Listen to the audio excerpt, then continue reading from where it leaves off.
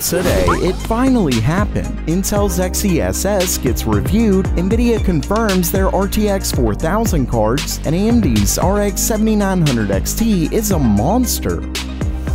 Welcome everyone to Gamer Melt.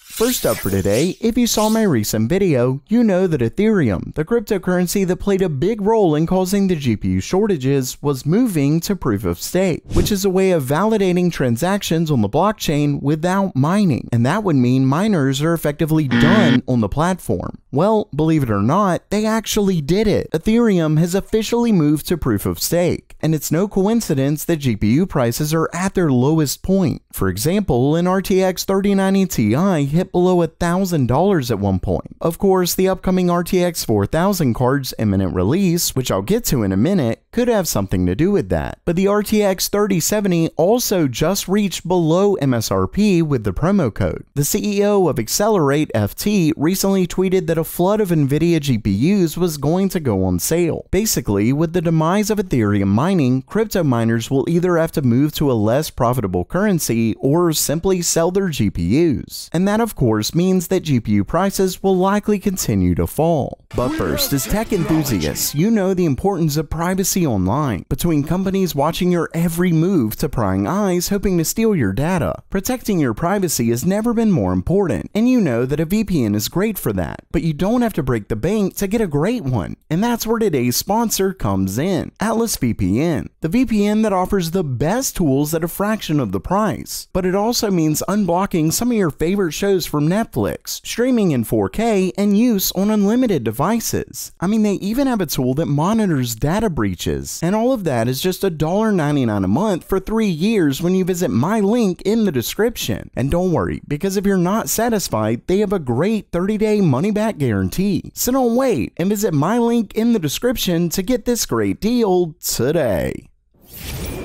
Next up for today, in a new video by Digital Foundry, they got an exclusive look at Intel's upcoming XESS upscaling tech, and it's not bad for a first go. Remember that XESS is similar to Nvidia's DLSS, in that it utilizes machine learning to upscale the frames. AMD's FSR, on the other hand, does not. The downside is that DLSS and XESS require certain GPU cores to use the machine learning. When it comes to XESS, you can see that there are 4 quality modes, each giving a different level of performance uplift and quality loss based on the starting resolution. The ultra quality mode is one that's different from AMD or Nvidia but offers the highest quality yet least amount of performance increase. As far as the performance uplift, it mostly depends on the fidelity of the game, with some getting a pretty big uplift and others not so much. Whether you want the most performance or the highest quality is of course a personal preference, but XESS looks to be coming along nicely. With that said, there are some glitches that Digital Foundry discovered, so there's clearly more work to be done. Time will tell if Intel can iron these out.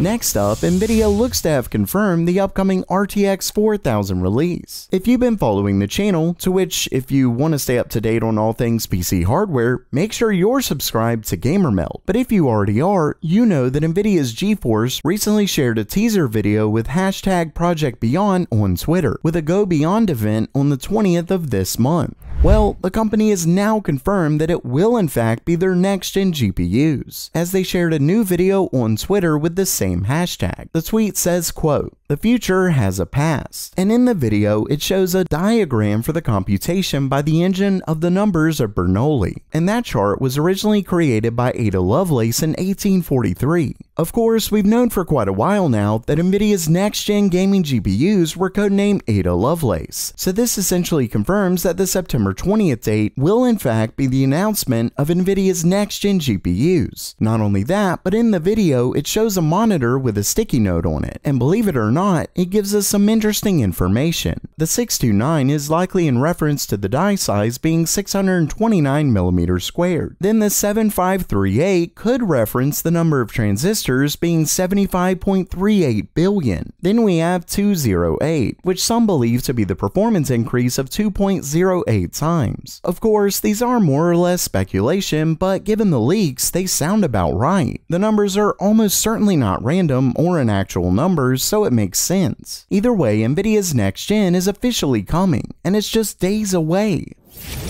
And lastly for today, while we've seen a ton of leaks on Nvidia's next-gen GPUs, we haven't heard much on AMD's RX 7000 cards, minus the tease AMD did at their Ryzen event. Either way, that's now changing. In a new story by Igor's Lab, who's been a very trustworthy leaker in the past, he shared a graphic that's of the board for an RX 7900 XT. As he mentions, the graphic is of real circuit boards and blueprints. He's just not allowed to share that. Either way, there's a lot of information we can get from this. For starters, we can see that there are 12 GDDR6 modules, which means that it comes with up to 24 gigabytes of memory, a decent step up from the 6900 XT. Next, there are 21 voltage converters in his example, with the card getting 8 phases, which according to Igor is in line with the trend from Nvidia. The board Igor is seeing comes with one HDMI port and 3 display ports. When we look back at the card, it has 3 8-pin power connectors. The final card may get the 12-pin PCI Express 5.0 connector, but for now, that gives it a maximum of 450 watts. Finally, when it comes to the GPU itself, we can see that there are 6 MCDs and 1 GCD, which is exactly what was leaked so far. And that brings me to the most recent leaks on specs. So far, we're looking at a GPU with 96 compute units, which may not sound like much, but the core count per compute unit has apparently been doubled, so the 7900 XT would come with a whopping 12,288 cores, which for anyone keeping up is well over double the core count of AMD's RX 6900 XT. Basically, while Nvidia's next-gen cards are looking quite impressive, so are AMD's. We'll have to wait and see who will come out on top. So while that does it for today, what do you think is more important when it comes to your GPU? Performance, no matter the power draw, or efficiency? Let me know down in the comments below. And don't forget to check out Atlas VPN down in the description below. And as always, have a great day.